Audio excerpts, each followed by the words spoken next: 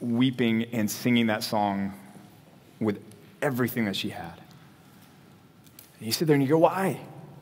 How can you sing at such a time as this? And the answer is because of what we're talking about this morning. The answer is because the tomb was empty and he wasn't there, for he had risen as he said. Last summer, my family and I got to go experience something that we never had before. We got to go watch batting practice for the Texas Rangers, the world champion Texas Rangers, by the way, live from the field. It was an amazing experience. In fact, my son Luke got a ball tossed to him by Marcus Simeon while we were there, and his eyes lit up. He doesn't know what to say in that picture right there. He's just flabbergasted that one of his heroes would have touched that ball that he's holding there. But it was super cool. We got to spend time there. We watched them play. We watched them practice. We heard the coaches talking to the guys. We saw them interacting with each other, and it was super cool. We even got to take a picture with Will Smith and talk with him for a minute, which again, my kids said nothing because they were just in awe that this professional baseball player was right there. By the way, that guy's ginormous. Like, I'm a guy of average height, and I look like a child next to him. But it was such a cool experience. We showed up at the ballpark, and we met a representative there, and we went down this special elevator, and we went through this tunnel system that took us to these steps, and then we walked up the steps and stepped foot on the field, and there they were. And it was just this experience that is a memory we won't soon forget. And yet none of that would have been possible if we didn't know the right person. None of that would have been possible. It's not like anyone can just walk into the ballpark and walk up to that elevator and take it down to the field level and make their way through the tunnels and walk up onto the field and just say, hey, I'm just here. I just want to watch some batting practice. You have to be with someone who has the right clearance. Well, life after death, y'all, is like that too. Heaven isn't accessible for anyone who just simply says, well, yeah, I want to go to heaven. I'm a good person. If you want access to heaven, if you want access to life after death, you need to be with the right person to get you there. And there's only one person who can get you to heaven. And his name is Jesus. Our text this morning will tell us how you can be sure that you know that right person, that you know Jesus, and that you will experience heaven. You will experience eternal life after death. Romans 6:5 is going to be where we are this morning. Romans 6:5. The Apostle Paul says this in Romans 6:5. He says, for if we have been united with him in a death like his, we shall certainly be united with him in a resurrection like his. If we've done this, then this will happen. Let me talk to the parents out there, because you know this all too well. You look at your kids and say, hey, look, if you clean your room, maybe we'll go get ice cream later. That's an active contingency, isn't it? You're looking at them saying, hey, look, if you do this, then you'll get this. We've been spending time in our church as we read through the daily Bible reading in the Old Testament law, and that was the contingency of the law. If you do these things, blessings will follow. So there's an active contingency. But this statement that Paul makes in Romans 6:5 here, if you've been united with him in a death like his, you will certainly be united with him in a resurrection like his. It's not so much an active contingency as a passive one. If you have been united with him, united with who? Well, we're talking about Jesus. His death and his resurrection. If you want to get to heaven, you have to make sure that you've reached the first part of this conditional statement, that you, in other words, have been united to his death. That's something that comes through faith, through embracing Christ's death as your own death. The greatest problem facing humanity today is not climate change or disease, or war, or famine, or any natural disasters. And it's not gas cars versus electric cars. It's not a despotic regime. It's not a particular political party. It's not oppression or racism or poverty or materialism.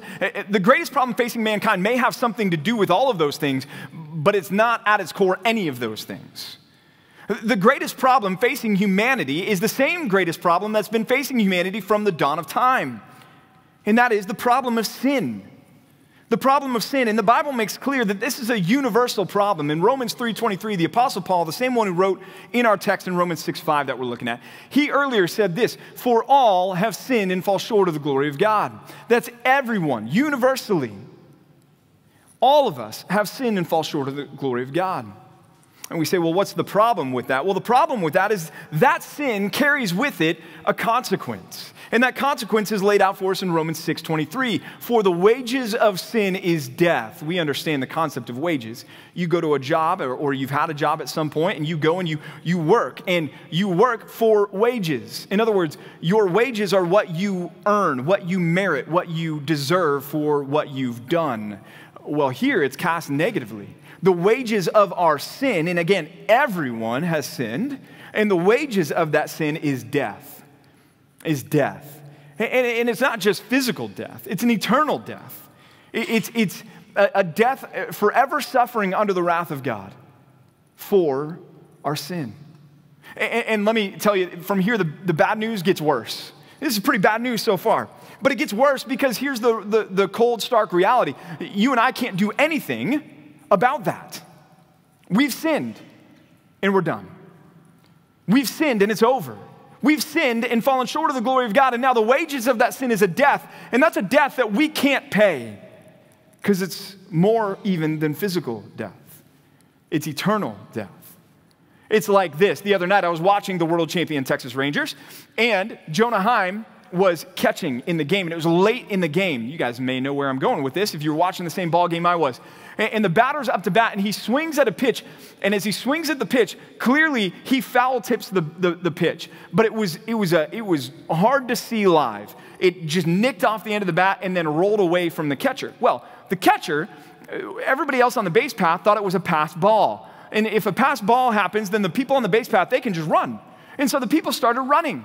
And Jonah Heim, rather than getting up and going and picking up the ball and throwing it down to third base to get the runner out, he starts turning around and arguing with the umpire about how it was a foul ball and it should be a dead ball and everybody needs to go back to the base. Meanwhile, the base runner sees what's happening, runs all the way from second base around third base and comes in to score to take the lead in the game. This is the 8th inning that we're talking about here. That's a pretty big mistake for our catcher to make. Now, granted, was he right? Yeah, the ball was foul tipped.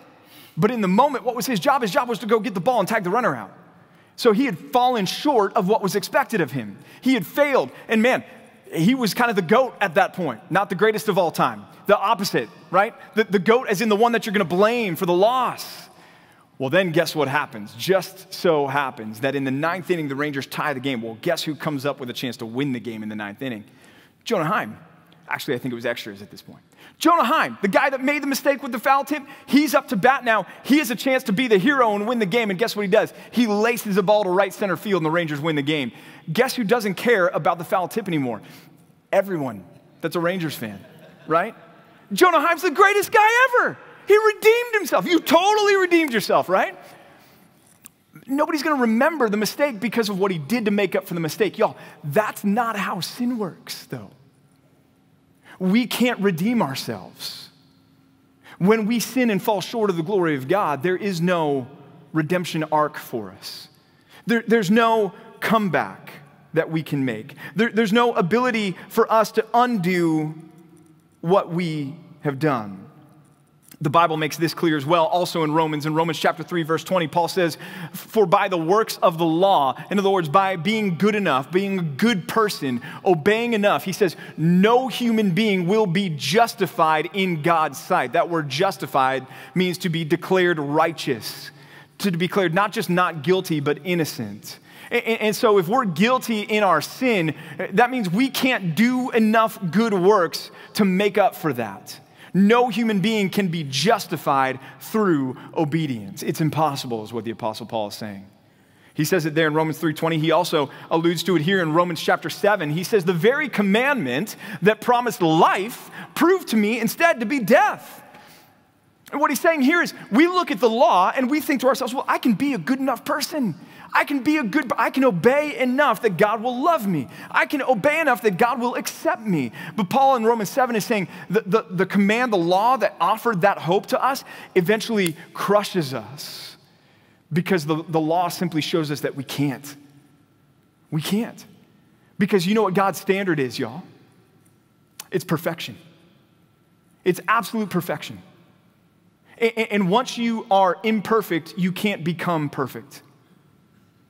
Once you've fallen short, you can't make up for that again. There's no redemption arc when it comes to salvation. So we're left here like those that are completely helpless before God. It's like someone shows up at the ballpark, like I was talking about earlier, and just wants to walk into the stadium, find that elevator, go down the elevator, walk through the tunnel, and walk out onto the field. You're going to get stopped because you don't have the right clearance, and you can't earn the right clearance. You can't bribe anybody to get the right clearance. You have to be with the right person to gain access. And that right person isn't you. And it's not me.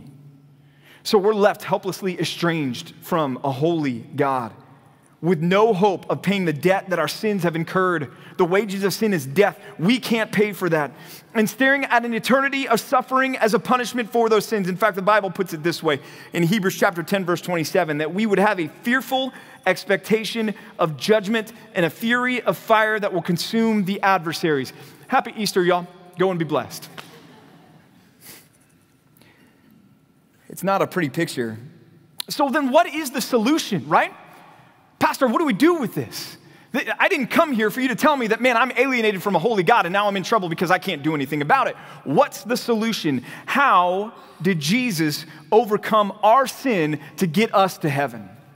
How did Jesus come for us to grant us access to heaven? This is where the first part of Romans 6:5 really comes into play. For if we have been united with him in a death like his. Y'all, your only hope for getting to heaven begins with a right understanding of a death that took place almost 2,000 years ago. Your only hope for life is anchored to that death.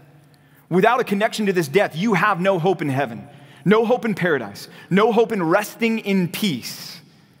But if you've been united with him by faith to that death, you get the hope. You get the paradise, and you get that future peace because you get all the benefits of his death as though it were your own. Our first point this morning is this. I want to make sure that you are sure that his death is your death. Be sure that his death is your death. The wages of sin is death. You can't die that death. He could. So I want you to make sure this morning, first thing is first, that his death is your death. My wife and I have twins, and by God's grace, they have survived to be almost 7 years old. And I mean that. That is an act of God. But when they were born and we would take them out around in public and everything, and they used to be cute as babies and everything, people would look at them and be like, oh, look at that, you've got twins, 2 for 1. Nope. The only thing that they have shared cost-free is the womb. That's it. That's it. The OB charged us to deliver 2 babies. The hospital, they charged us to take care of 2 babies. McDonald's, when I go there, even still today, 2 Happy Meals, I have to pay for both of them. I don't get to be like, well, but they look the same. It's 2 for 1. One benefits from the other one, right? That's not how it works. We don't live in a world where somebody benefits from the payment of somebody else. And yet, y'all, that's what the gospel is. We benefit from the payment made on our behalf by somebody else, by Jesus. That Jesus died on the cross for our sins so that our debt is paid. In fact, that's what Paul says explicitly for us in Colossians chapter 2, verses 13 through 14. He says, "And you who were dead in your trespasses and the uncircumcision of your flesh," meaning in our sins, God made alive together with him, meaning with Jesus, having forgiven us all our trespasses. How? How did he forgive us our trespasses? Verse 14, by canceling the record of debt that stood against us with its legal demands. This he set aside, nailing it to the cross. That's good news, church. That your payment has been paid, the record of debt. It used to be, now it's all electronic, but it used to be your credit card bill would come in the mail and you knew what kind of month it was going to be based on how thick that envelope was when you pulled it out, didn't you? And you would pull it out sometimes and open it up and there's page after page after page after page of charges. And you're looking at that, and at the very bottom is that number that you owe, and you're scanning for that number, and then you get there, and after a little bit of a heart attack, you start thinking to yourself, how am I ever going to pay this debt? Paul's saying, spiritually speaking, the debt that you incurred for your sin, God took that bill and nailed it to the cross. In other words, God took that bill and he put it on Jesus' account. God took that bill and he had his son pay it for you so that now your debt is paid. So that now you don't owe him anything else. That's what it is to be united to his death. The Apostle Paul puts it this way in Romans chapter 6, verses 6 through 7. We know that our old self was crucified with Jesus. Anybody in the room crucified with Jesus? No, I don't think so. It was 2,000 years ago. How were we crucified with Jesus? Well, we're crucified with Jesus when by faith we are united with his death. His death becomes our death. So our old self was crucified with him in order that the body of sin might be brought to nothing. In other words, rendered powerless, so that we would no longer be enslaved to sin. For one who has died has been set free from sin. See, we benefit from his death. His death becomes our death in the eyes of the Father, so that he looks at us and says, the payment has been paid. But it's not just that the payment's been paid, y'all. Is that you have had the righteousness of Jesus now fully credited to your account.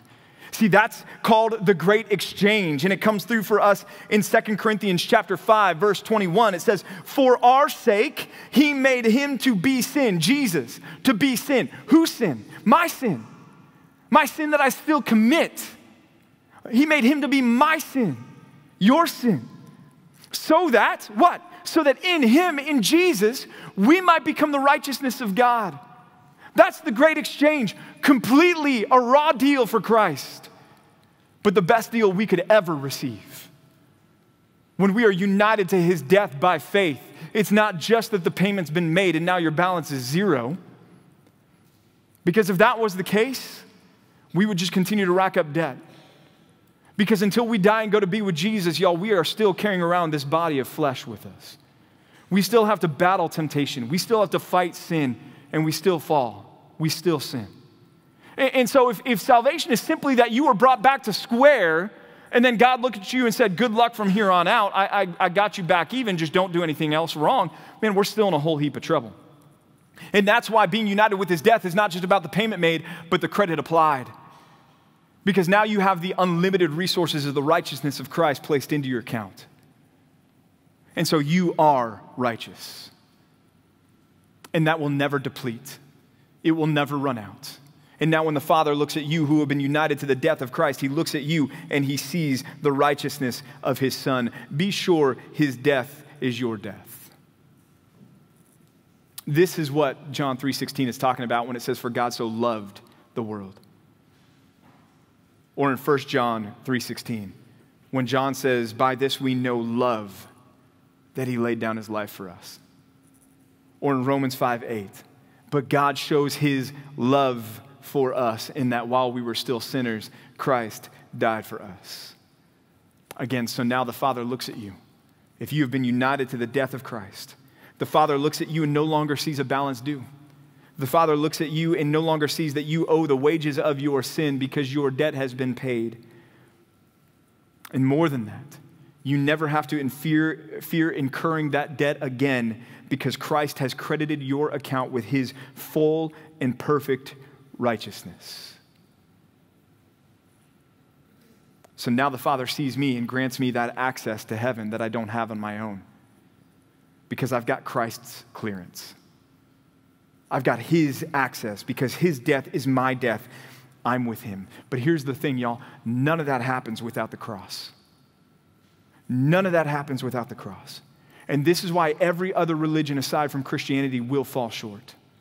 This is why Hinduism and Buddhism and Islam and Judaism and Mormonism and atheism and even, yes, cultural Christianity can get you to the grave but can't get you out of the grave.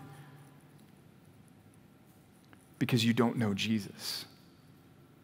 He's the only hope for life after death, the only hope for heaven. So make sure this morning that your hope in life after death begins with placing your trust in this 2,000-year-old death, that by faith you are united to Jesus and united to his death so that his death is your death, so that you too might be made right with God and have confidence that your debt is paid and that your account is full of his righteousness. There's only one solution to the greatest problem facing mankind, and it's not us. There's only one solution, and it starts with making sure you've been united by faith to the death of Christ, embracing the only thing that can get you into heaven. When my family and I got to the ballpark, we linked up with the representative from the team that was there. And she said to us, hey, just follow me. And as soon as we linked up to her, guess what? Our access to the field was a done deal. As soon as we followed her and were connected with her, then it was a guarantee that we were going to be on the field.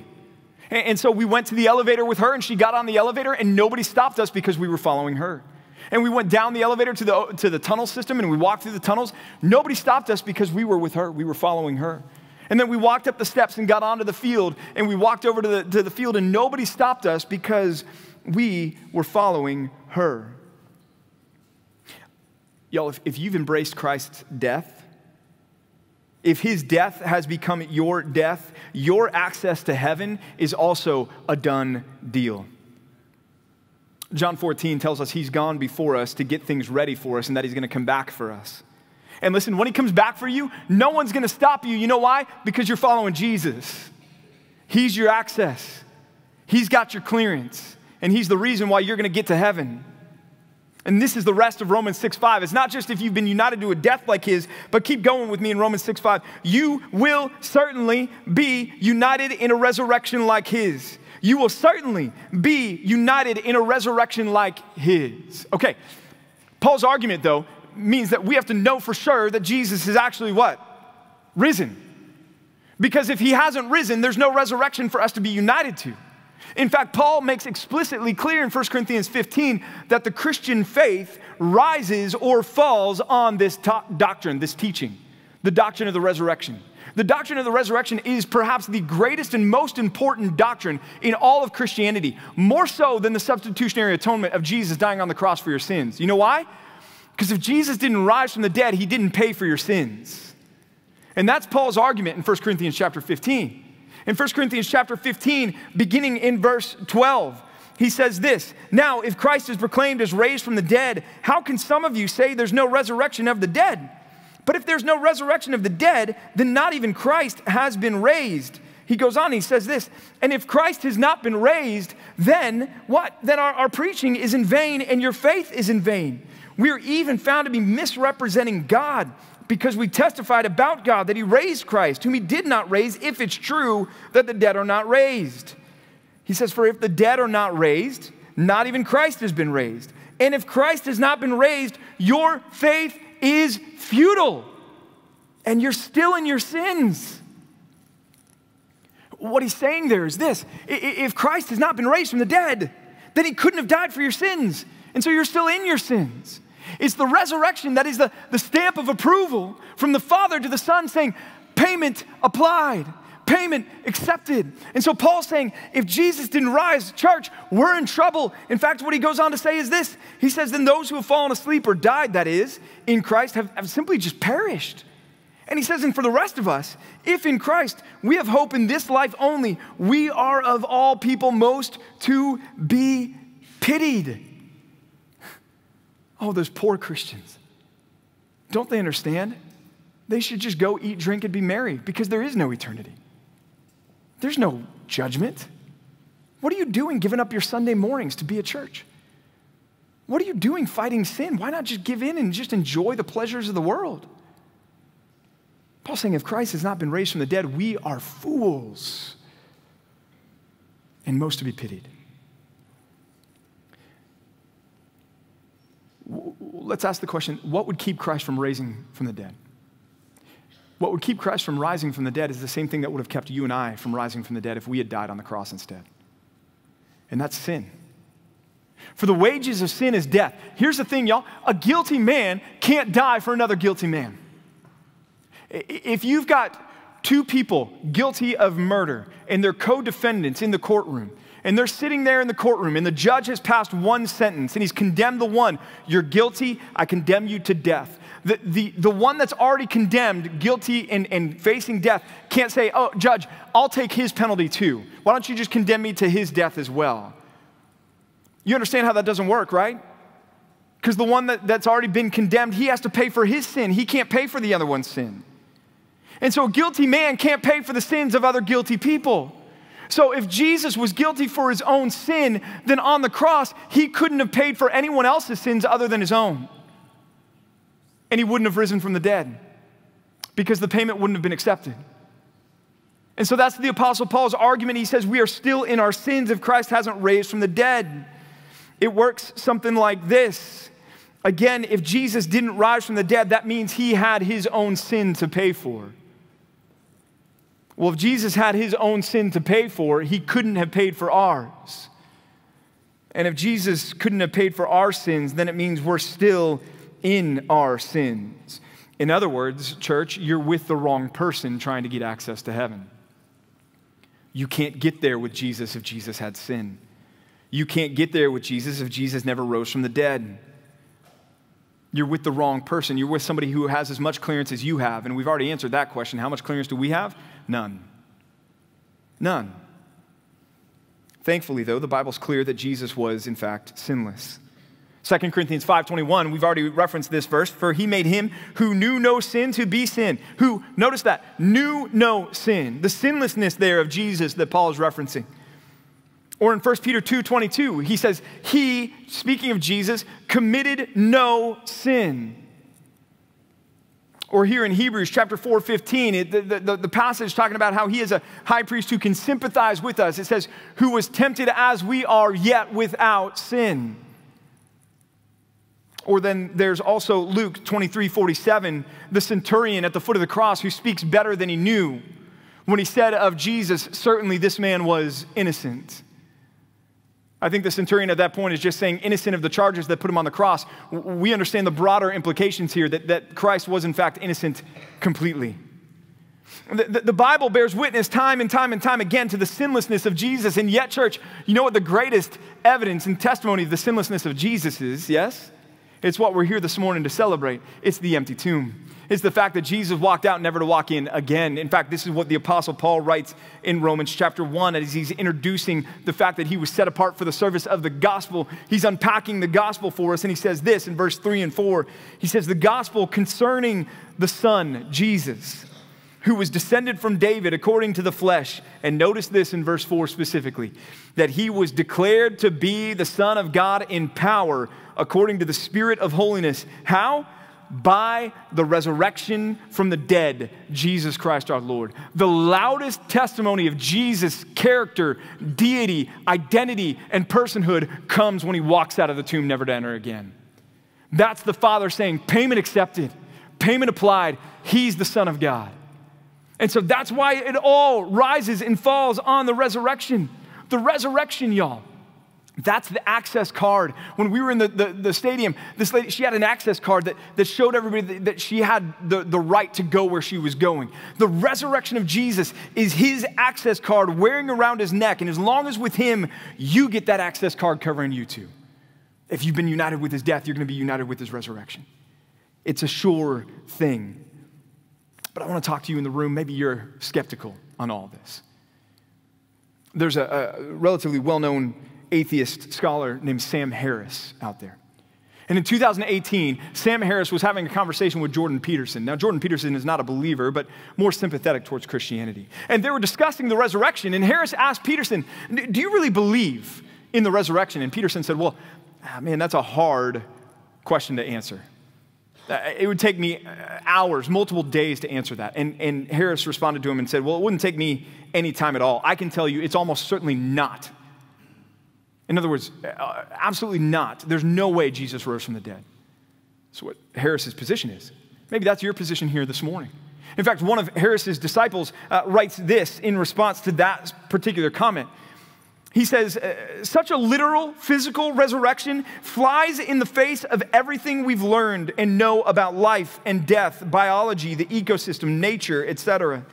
Organisms that die don't come back to life, and there seems to be nothing on earth or in heaven that will change the natural order of things or reverse it. He goes on and says, believing that they do, or at least that Jesus did, creates such a conflict of reason that it shatters all belief in any kind of consistent reality. It is things like this that make religion, and particularly Christianity in this case, look absurd. Maybe that's you this morning.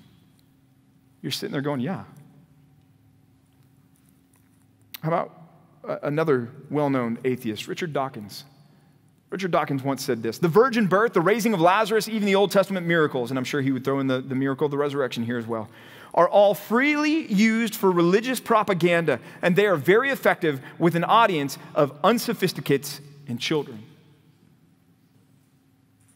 Maybe that's your position as well. Yeah, Christianity, the gospel is a crutch for the unintellectual. Dawkins also said this. He said, presumably what happened to Jesus was what happens to all of us when we die. We decompose.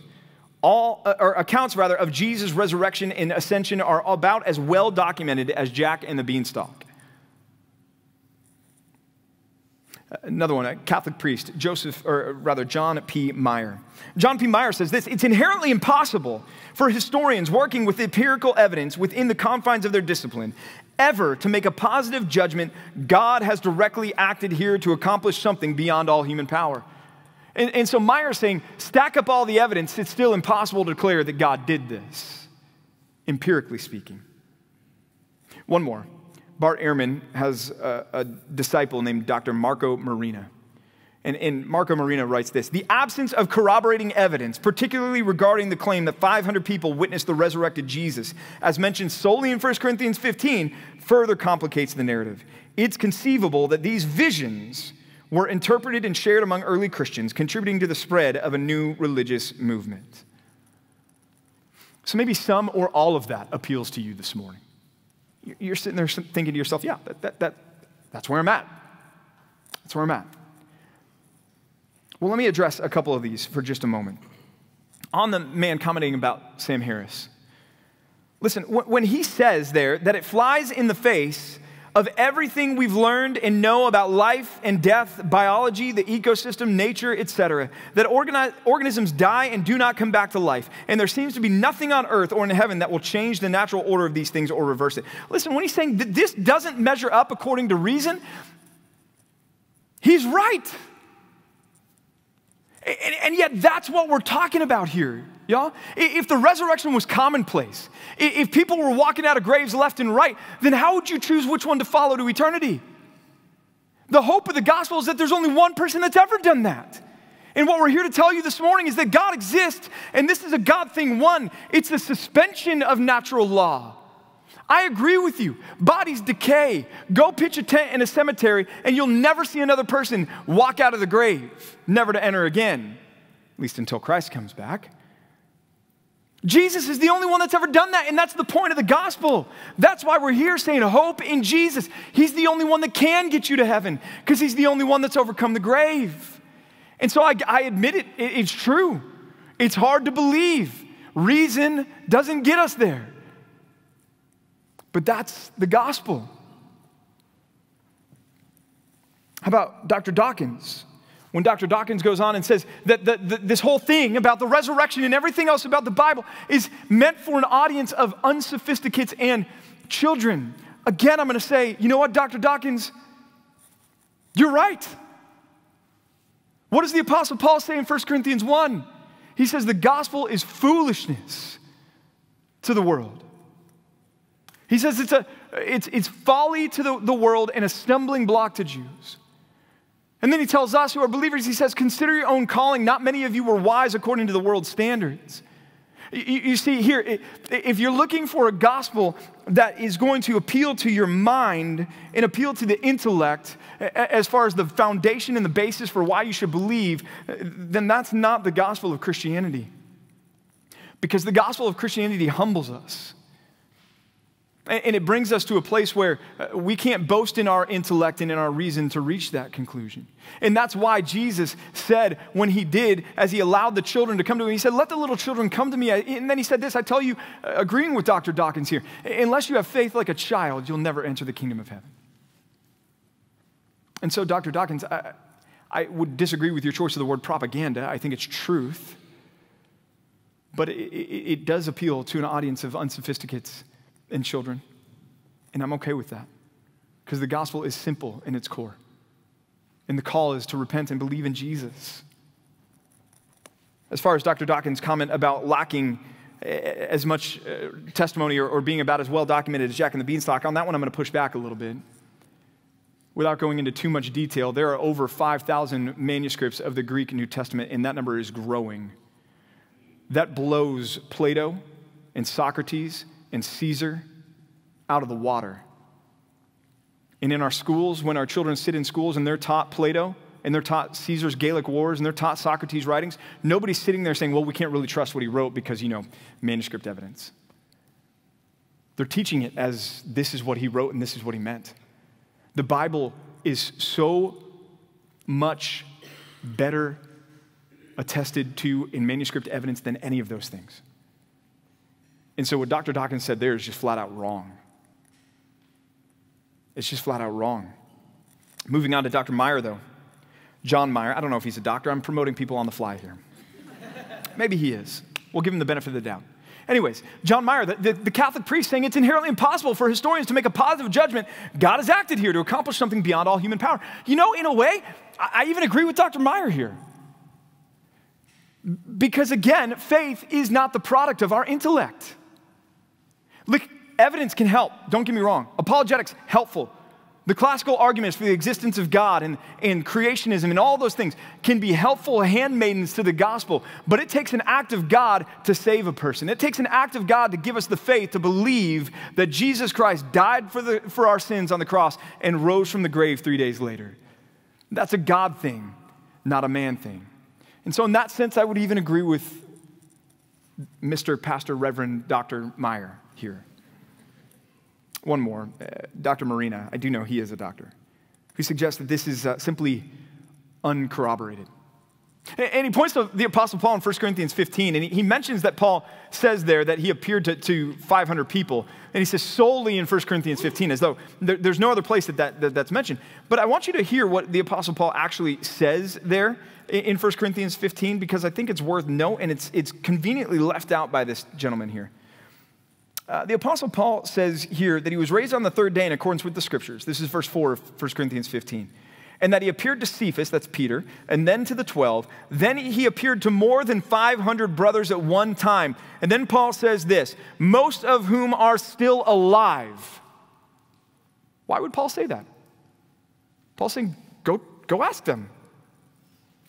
Paul's not hiding this. Paul's not saying, but don't worry about that. Don't worry about who they are. He says, most of them are still alive. You want to go find out? Go find out. In fact, Paul goes on to say, it appeared to me. And so to suggest that there's not enough corroborating evidence, I'm going to take an issue with Dr. Marina in that regard, because that's just simply not the case. In fact, if we look even to just the internal evidence and some of the external evidence of what happened after the cross and the resurrection, think about the transformed lives of the disciples. Where was Peter when Jesus was being tried and crucified? What was Peter doing?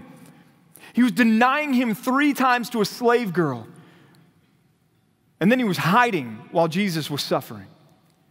Where's Peter in the book of Acts? Peter standing up boldly preaching faith in Jesus Christ and Jesus Christ alone, looking at the Jews that he ran from earlier, saying, this Jesus you crucified, according to the definite plan and foreknowledge of God. Peter's being beaten and arrested for his faith. Peter will eventually, according to church tradition, be crucified upside down for his testimony that Jesus rose from the dead. What changed in Peter other than the fact that he actually truly did encounter the resurrected Jesus Christ? Or think about beyond just that, there's also the fact that this minor thing happened.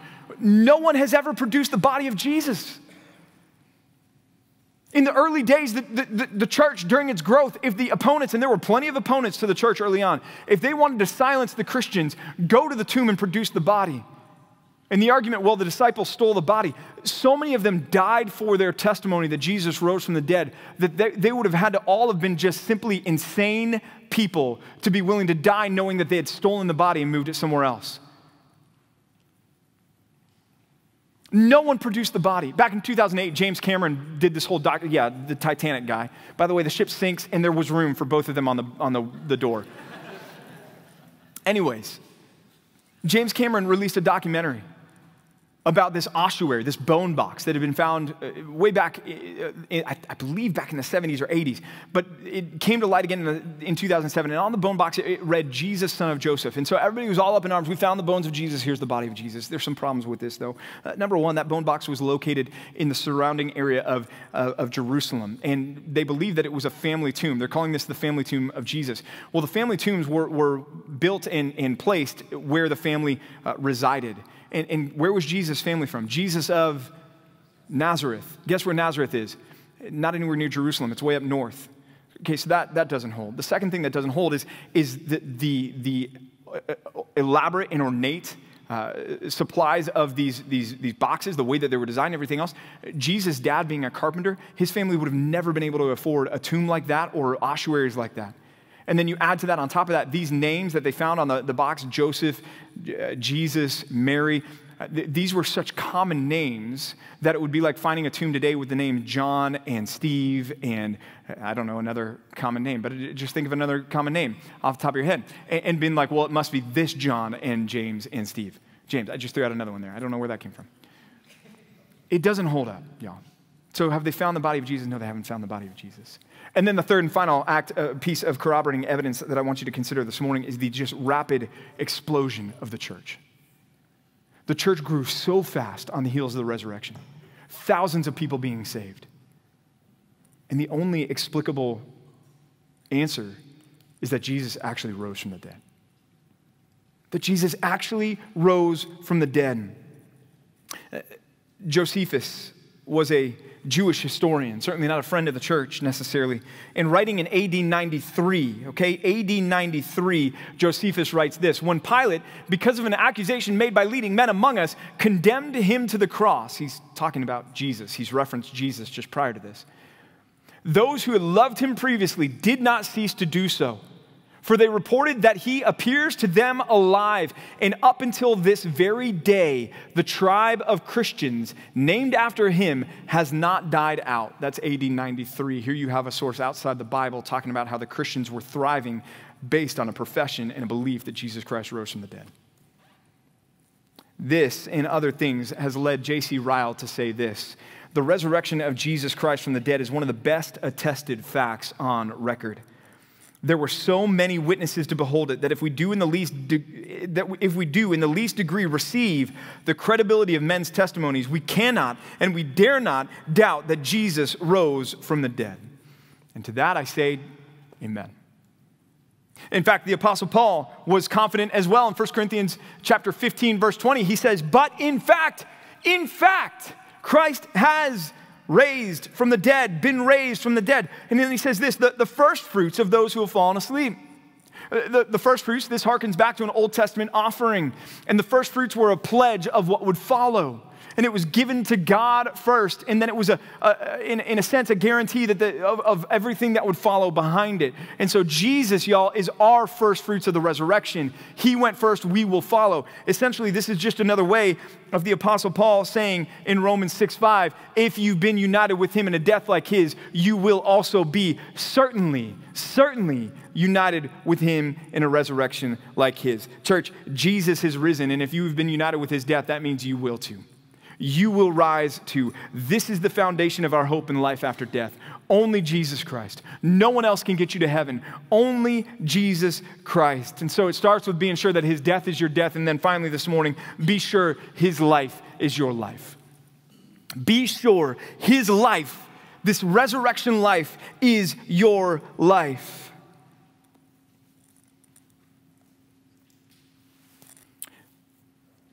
Jesus says in John chapter 12, verse 24, truly, truly, and he's speaking of himself here, by the way, truly, truly, I say to you, unless a grain of wheat falls into the earth and dies, it remains alone. But if it dies, it bears much fruit. Jesus is speaking of himself here. His death that would bear much fruit. That fruit of redeemed souls, of you and me. If you have been united with his death, you will certainly be united with his resurrection. You may not know, he pitches, by the way, for the world champion at Texas Rangers. Never going to get tired of that. This guy his name is Brett Martin. Maybe you know him if you have followed the Rangers for very long. Maybe you don't. Here's what's unique about Brett Martin. Guess what Brett Martin got yesterday from the Rangers with the rest of the team? He got a World Series ring. I don't have one. I wish I did. I don't have one. Anybody into giving a pastor a gift, a World Series ring? I mean, I wouldn't turn it down. So Brett Martin, he got a World Series ring. Okay, he was on the team. Okay, here's what makes Brett Martin unique. Brett Martin missed the entire season last season with a shoulder injury.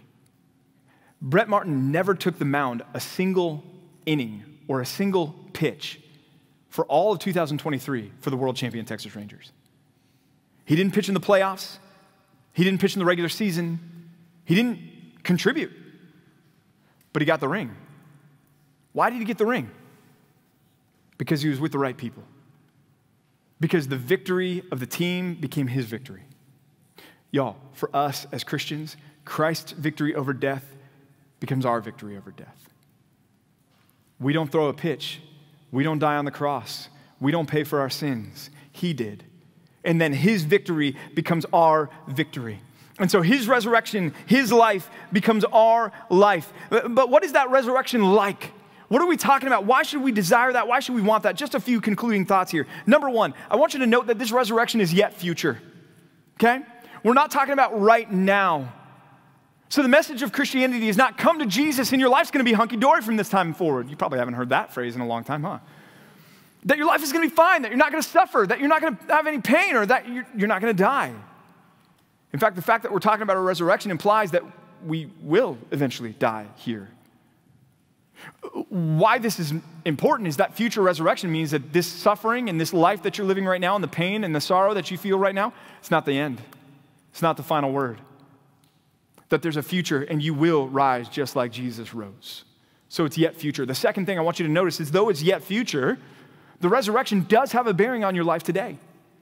There's an already not yet component of it. The Apostle Paul talks about this as he continues on in Romans chapter 6, verses 10 through 11. He says, for the death he died to sin once for all, but the life he lives to God. So you also must consider yourselves dead to sin and alive to God in Christ Jesus. That's a present tense, church, that today you consider yourself dead to sin and alive to God in Christ Jesus. Why is that good news for you? Well, it's good news for you because of this. If you have a sin that besets you, if you have a sin that's plagued you, in Christ, you can have freedom from that sin today. In Christ, the power of sin dies at the cross so that you now have the ability to be set free from that sin. And so his resurrection has a bearing on your future, but also on your present. But the final thing I want you to think about with the resurrection is that it's forever. That's forever. It's forever, and we read this in Romans 6, verse 9. We know that Christ, being raised from the dead, will never die again. Death no longer has dominion over him, and his resurrection is going to be our resurrection. A resurrection like his, meaning one day we're going to walk out of the grave too, never to enter again. Think about the other resurrections in the Bible. Lazarus, guess what happened to Lazarus? Yeah, he died again. How about the widow's son that Jesus raised? Guess what happened to the widow's son?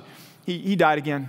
Or that strange phenomenon when the curtain tore in two, all the people walked out of the grave when Jesus died. Guess what happened to them? Well, eventually they were put back in those graves because they all died again. Jesus' resurrection wasn't just a resuscitation. He beat death forever for himself and for all who would be united to his death so that we would be united to his resurrection. That's why the Apostle Paul says in 1 Corinthians 15 that there is a day coming, church, when we will be able to say, death, where's your victory? Death, where is your sting? Right now, death, when you lose a loved one, it feels pretty defeating. When you lose somebody that you care about, it hurts. But there's a day coming, y'all, when we're going to be with Jesus, and death is going to be in the rearview mirror, and we're going to be able to taunt the great enemy and say, where's your victory? Where's your sting? It's not here because we're with the one that beat you. And his victory is our victory. And so let me ask you this morning, church, is his life your life? Are you with the right person to get you to heaven? If that answer is anyone other than Jesus, the answer is you're not with the right person. You need to be united to Jesus. And if you're saying, how do I do that this morning? It looks like this. It looks like, number one, understanding and recognizing that, again, the greatest problem facing mankind is your problem too, and that problem is sin. That's a universal problem. and recognizing that, number two, that sin means that you are facing a wages, that you are facing a penalty, and that penalty is the full wrath of God. And that wrath of God is against you, and it's against your sin, and there's nothing you can do about that. Which means, third thing you need to understand and recognize this morning is that there's only two options then. The first is an eternity in hell, suffering under the judgment of God for your sin. The second is you put your trust in Jesus, that he took your place, and his death on the cross becomes your death on the cross. And all that wrath of God against you is now satisfied because it was poured out on Jesus. And then, as we've been talking about this morning, you recognize and understand that Jesus rose from the dead, never to enter again. So you will one day as well. So if that's you this morning, if you haven't made that decision this morning, can I ask you to do this morning? Repent from your sin. Repent means to turn away from it, to be done with it. It's the military term to do an about face. Do an about face from your sin, for living for yourself, for trusting in yourself, and put your trust in Jesus. Trust in his death, that he's paid your debt, and that there's not a single ounce of God's wrath left for you. Trust that he gave you, or will give you if you put your trust in him, his full righteousness, which gives you full access and clearance to God into heaven. And then finally, trust this morning, what we're celebrating today, that he is risen. He is risen indeed. And if you do that this morning, you can walk out knowing for sure that you have everything that you need to get into heaven, because you have the resurrected Jesus. Truly, truly, I say to you, unless a grain of wheat falls to the earth and dies, it remains alone. But if it dies, it bears much fruit. On the way out this morning, two things. Number one, we have some cinnamon rolls for you, which are amazing. I got to try some last week, so please enjoy those. But then the second thing is this. We have a little plant back there. We don't have enough for everybody to take one, but if you can grab one per family, that would be super helpful. On that plate is our verse, or on that plant is our verse for today. Romans 6:5. If you've been united with him in a death like his, you will certainly be united with him in a resurrection like his. We chose a succulent because those are super hard to kill. No, but we want you to take that with you and put it someplace that you're going to see it on a regular basis, because that plant is a reminder of what we talked about this morning. Life from death. That seed dies, the life emerges. That's our hope. The tomb was empty. He is risen indeed. Praise God for that reality. Will you stand with me as I pray, and then we'll be dismissed.